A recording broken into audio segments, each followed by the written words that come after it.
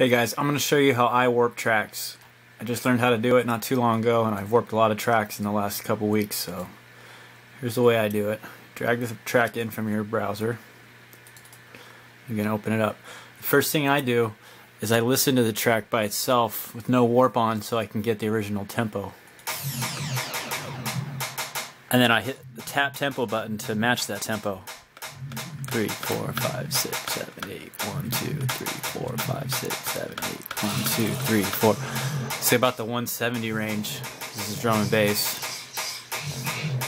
So I set the tempo to 170 and stop the track. Now I'll go in here and I'll zoom into the track. Let me show you here.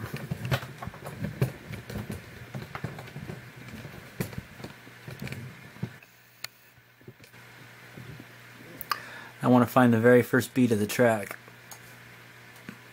I'll zoom all the way in here. Click the warp button.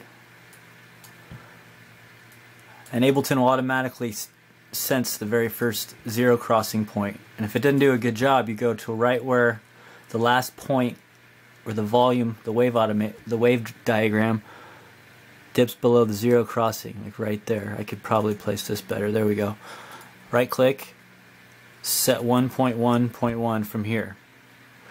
Now over here there's different warp modes, and the more advanced ones use more CPU, but they're more accurate. And using a full track, you're going to want to either use repitch, complex, or complex pro. And I usually use complex pro just because that's the best one, and I got a good computer that can handle it. So then you go back to this first warp marker, you right click, and you go warp from here. This is how I do it. Some people put warp from straight. I just do warp from here. And then I back out. Now you see right here, it's placed a couple of blocks here and there. Now you turn on your metronome and you check to see how good of a job it did. Let's hit play and check it out.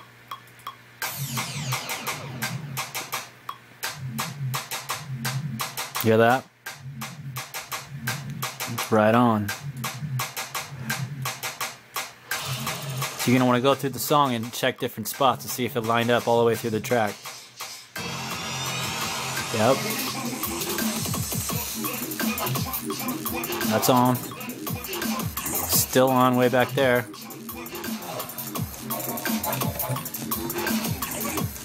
So it did a pretty good job. So if you want to zoom in and check and you see if it's a little, it's a little bit off right there, I can go ahead and I can add another marker. You know, line a couple of these up on the even beats. Only have to do this once. That's the good news. Once you've got it warped and it's lining up to the metronome and everything, you come over here to the sample window and you click on save. And that's going to save an ASD file. It's an Ableton warp file, wherever your original track is located, whatever folder your music's in. So you have to remember that if you're taking